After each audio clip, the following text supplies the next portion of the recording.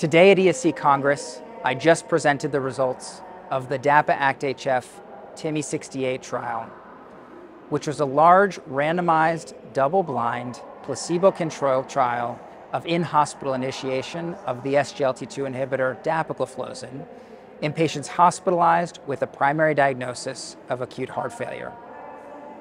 In the trial, we randomly allocated people during their heart failure hospitalization to treatment with either Dapagliflozin at a dose of 10 milligrams per day or matching placebo,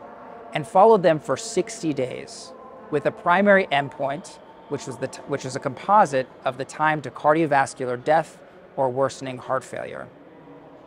The trial did not meet its primary endpoint,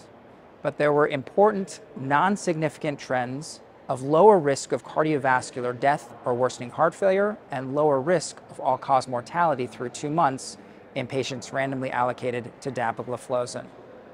And in a meta-analysis of 3 trials, which included the EMPULSE trial of empagliflozin, the in-hospital cohort of the SOLOIST WHF trial, which was a study of sotagliflozin, and of course DAPA HF-TIMI 68, which was the largest contributor to the meta-analysis,